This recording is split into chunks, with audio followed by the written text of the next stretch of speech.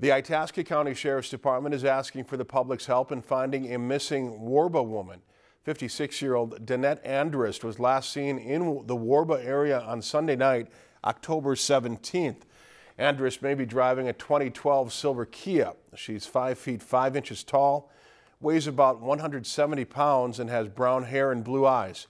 If you have any information about Andrist's whereabouts, you should contact the Itasca County Sheriff's Department. If you've enjoyed this segment of Lakeland News, please consider making a tax-deductible contribution to Lakeland Public Television.